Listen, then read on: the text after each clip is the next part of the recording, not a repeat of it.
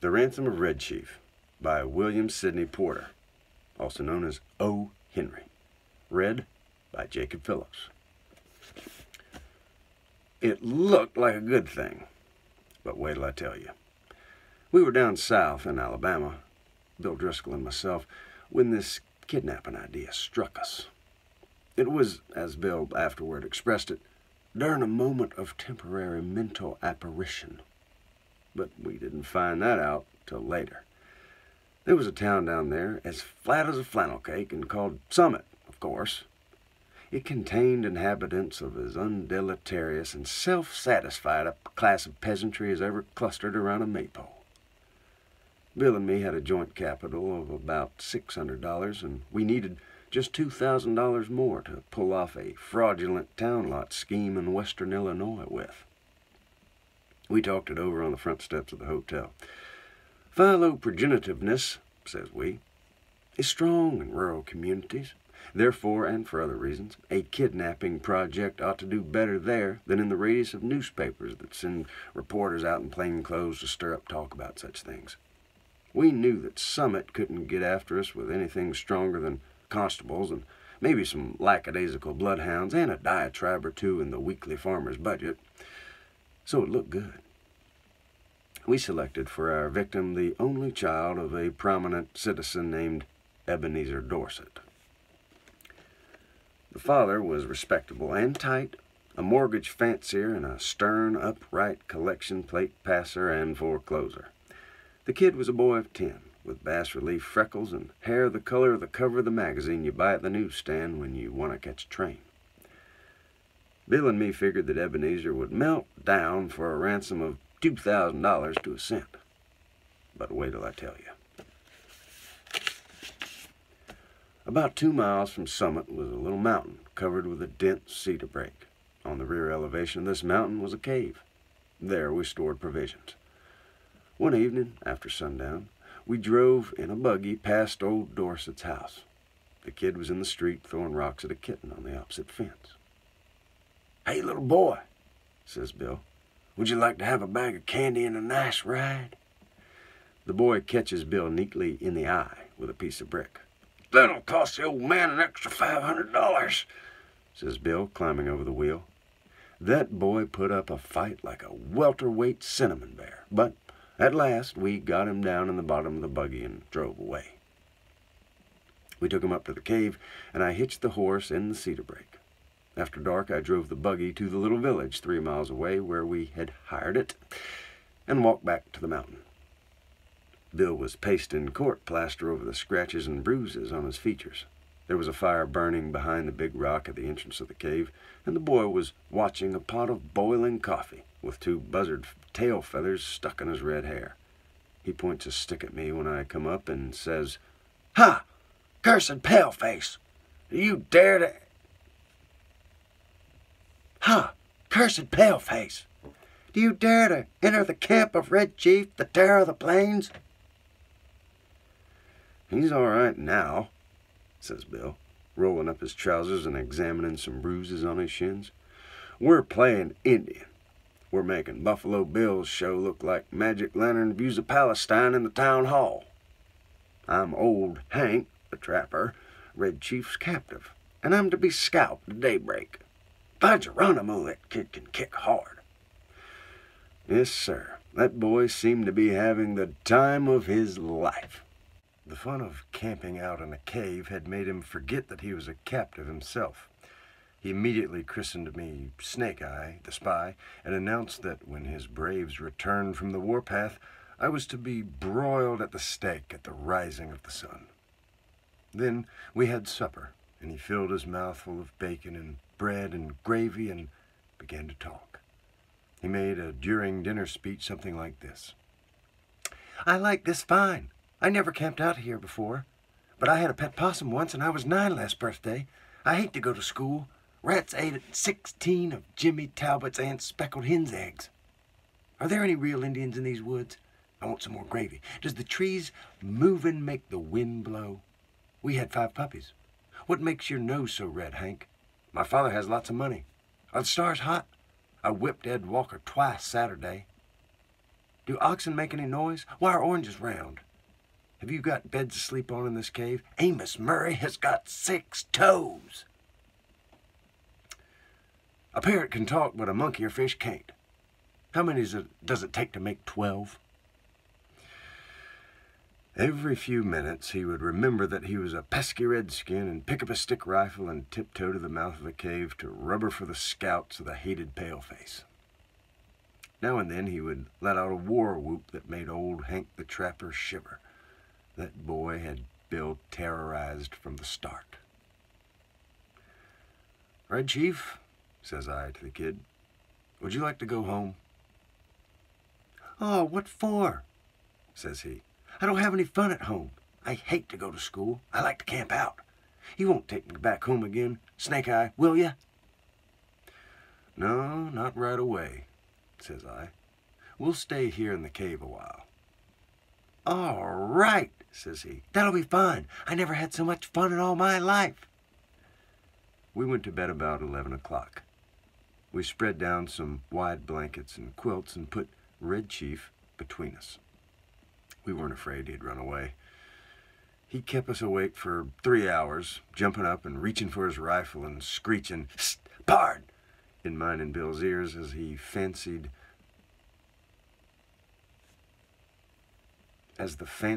crackle of a twig or rustle of a leaf revealed to his young imagination the stealthy approach of the outlaw band. At last I fell into a troubled sleep and dreamed that I had been kidnapped and chained to a tree by a ferocious pirate with red hair. Just at daybreak, I was awakened by a series of awful screams from Bill.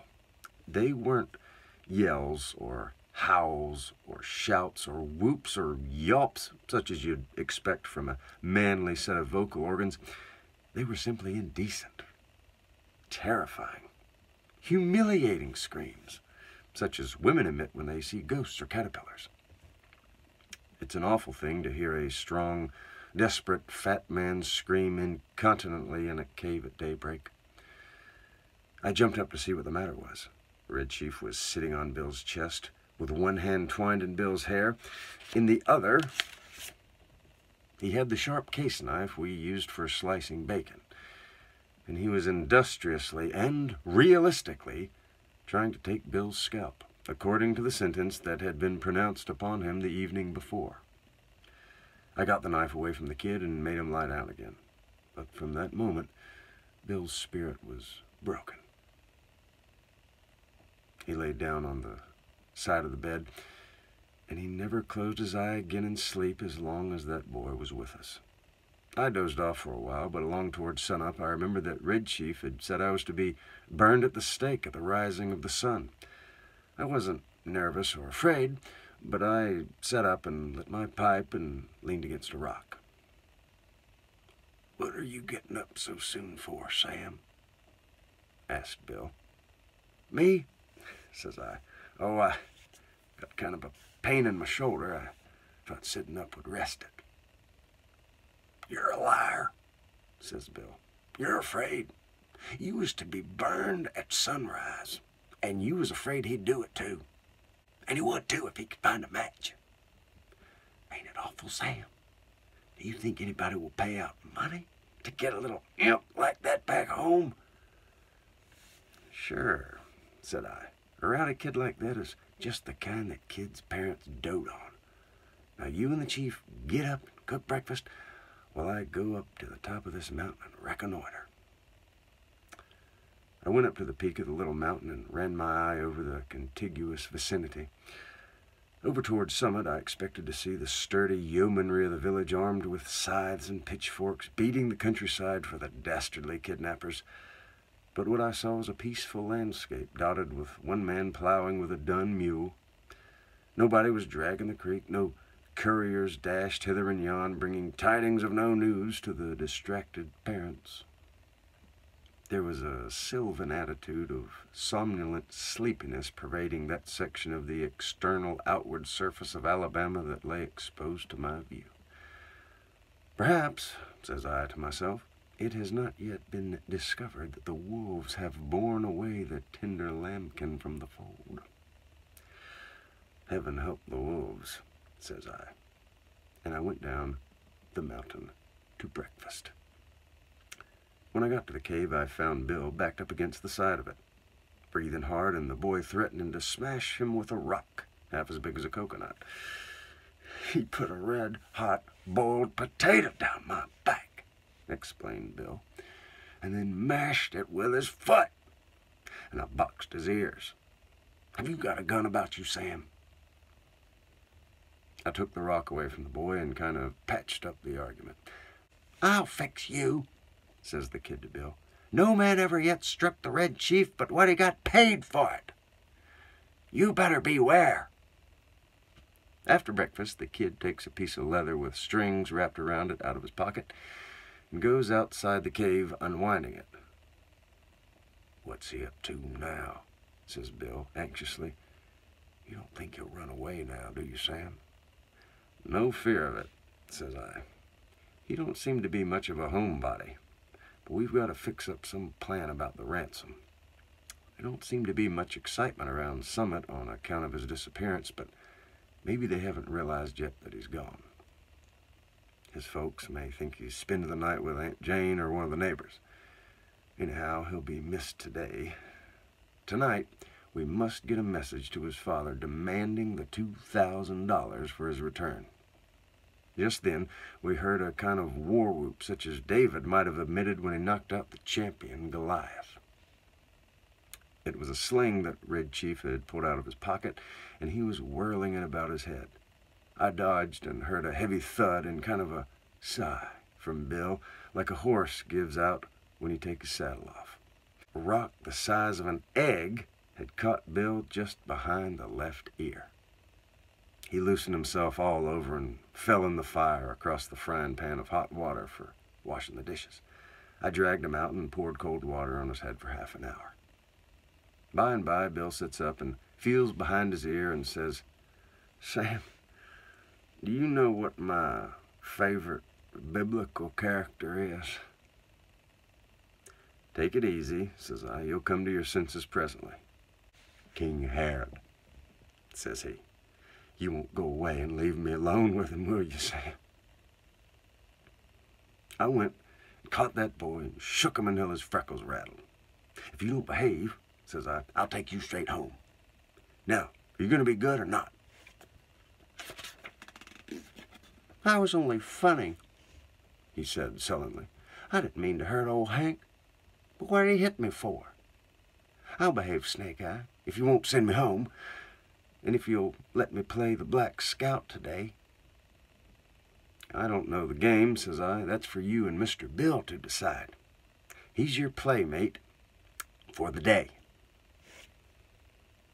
He's your playmate for the day. I'm going to go away for a while on business. Now, you come in and make friends with him and say you're sorry for hurting him, or home you go at once. I made him and Bill shake hands, and then I took Bill aside and told him I was going to Poplar Cove, a little village 3 miles from the cave, and find out what I could about how the kidnapping had been regarded in Summit. Also, I thought it best to send a peremptory letter to Old Man Dorset that day, demanding the ransom and dictating how it should be paid. You know, Sam, says Bill, I've stood by you without batting an eye in earthquakes and fire and flood, in poker games, dynamite outrages, police raids, train robberies, and cyclones. I have never lost my nerve till we kidnapped that two-legged skyrocket of a kid. He's got me going. You won't leave me long with him, will you, Sam? I'll be back sometime this afternoon, says I. You must keep the boy amused and quiet till I return. Now we'll write the letter to old Dorset. Bill and I got paper and pencil and worked on the letter while Red Chief, with a blanket wrapped around him, strutted up and down, guarding the mouth of the cave. Bill begged me tearfully to make the ransom $1,500 instead of $2,000. I ain't attempting, says he, to decry the celebrated moral aspect of parental affection, but we're dealing with humans, and it ain't human for anybody to give up $2,000 for a 40-pound chunk of freckled wildcat. I'm willing to take a chance at $1,500. You can charge the difference up to me.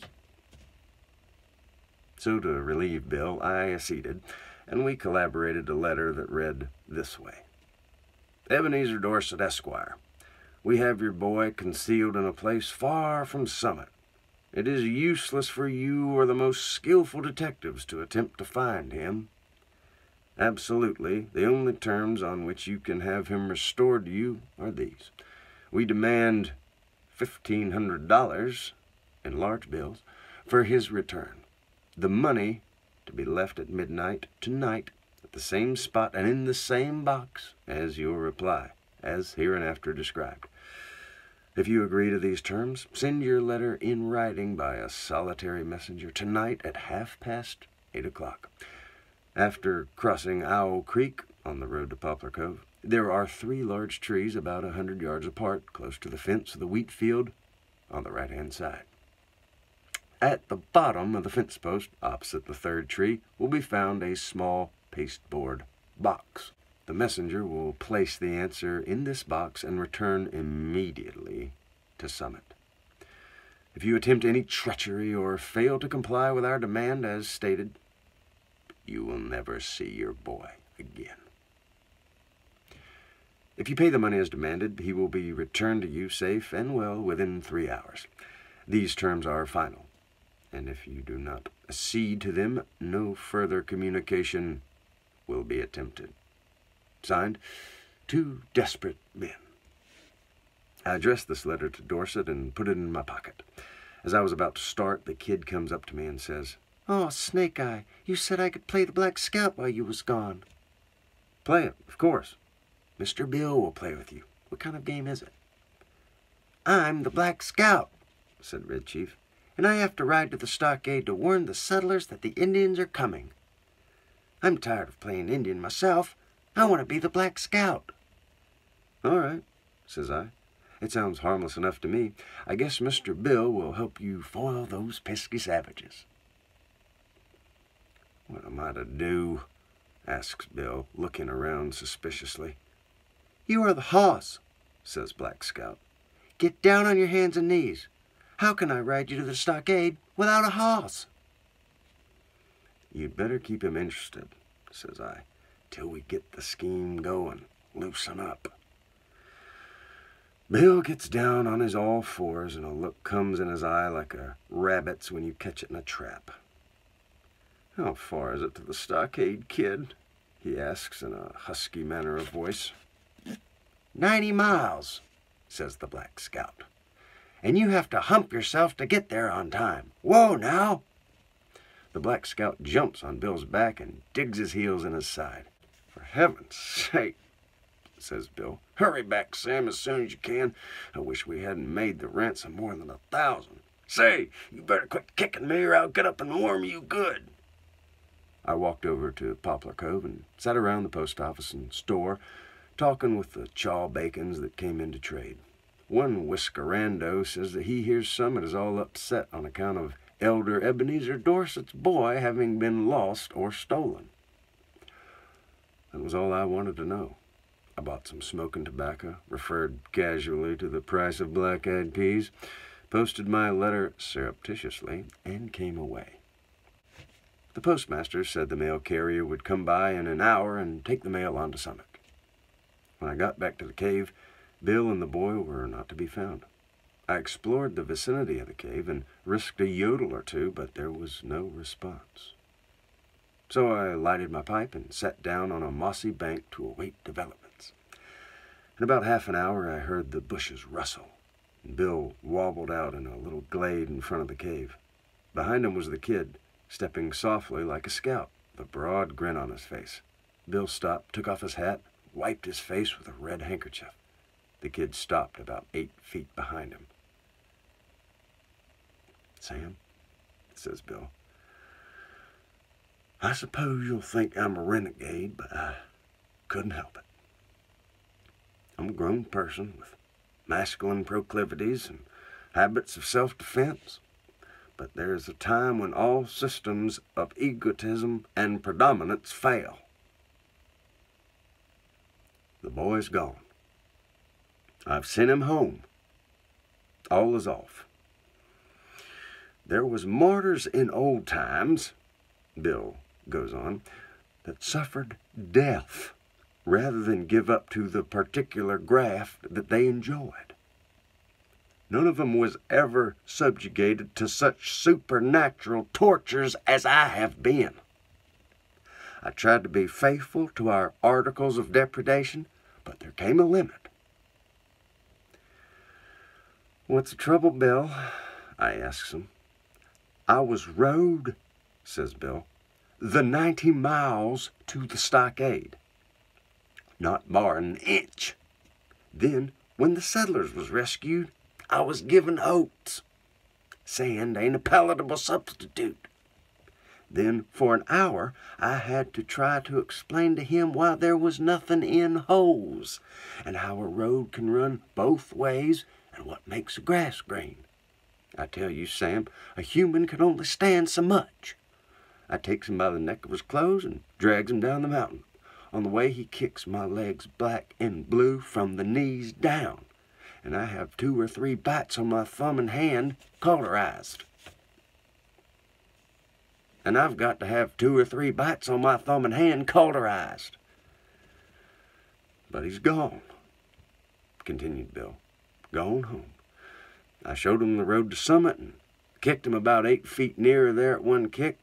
I'm sorry we lose the Ransom, but it was either that or Bill Driscoll to the madhouse."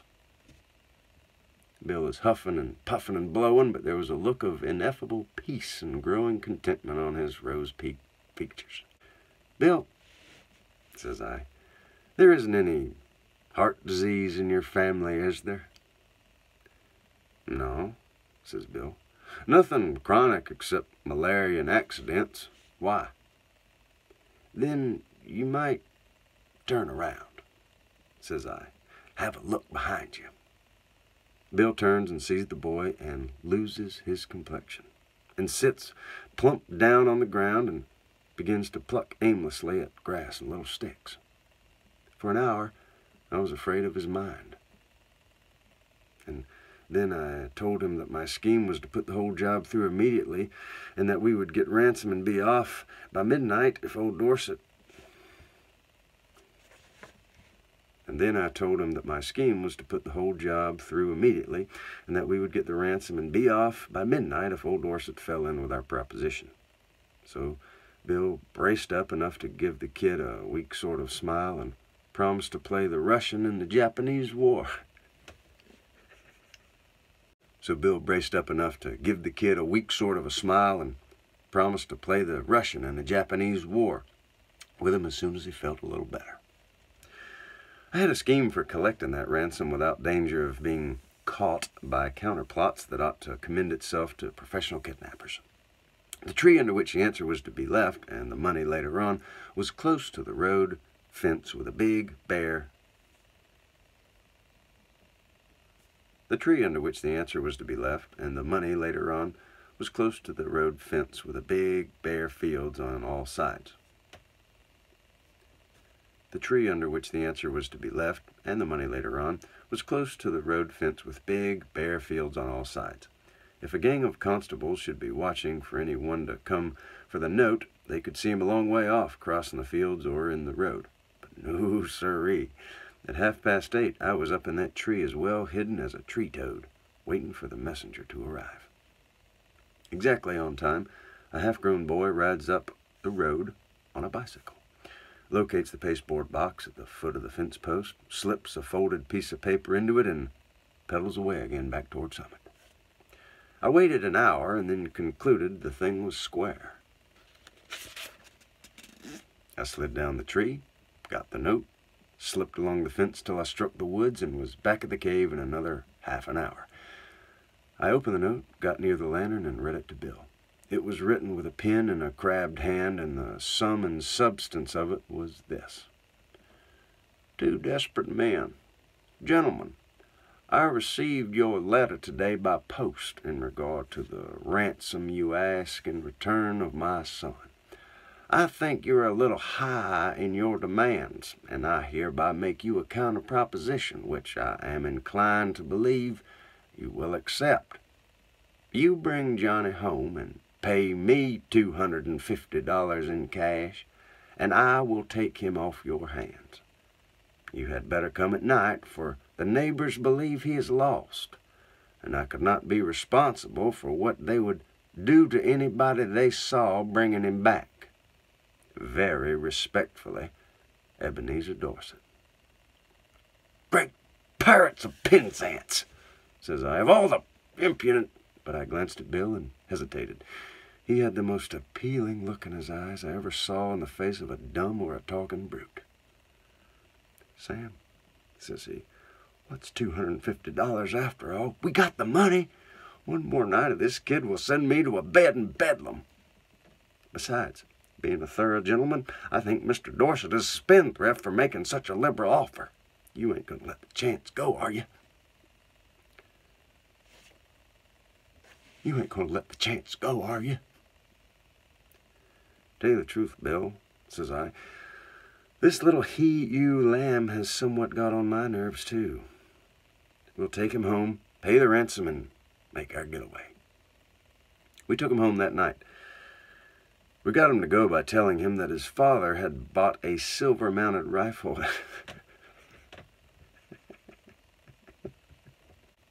We took him home that night. We got him to go by telling him that his father had bought a silver-mounted rifle and a pair of moccasins for him, and we were going to hunt bears the next day.